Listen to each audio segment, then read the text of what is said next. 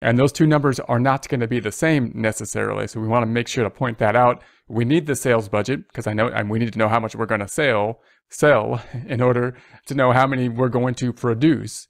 However, we're not going to produce the same amount that we sell because one, we want to have a beginning inventory. I mean, we may have a beginning inventory. We may have units that are already there from the prior time period.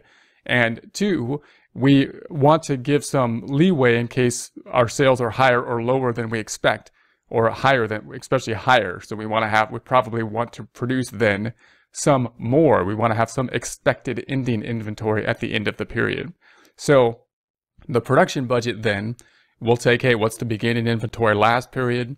What do we want in ending inventory? And then basically decide the units that we're going to need for the production budget. Once we have that, once we say, okay, here's how many units we think we're going to sell, then we're going to do this production budget, figure out how many units that we need to produce in order to meet those sales goals, and considering the beginning inventory and the kind of ending inventory, the amount of leeway we want.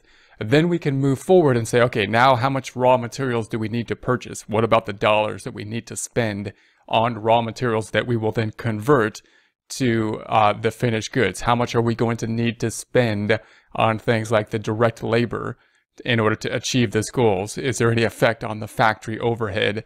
And these types of items we can move forward once we have this information. First, the sales budget, which allows us to move forward to the production budget, getting the number of units that we expect to produce.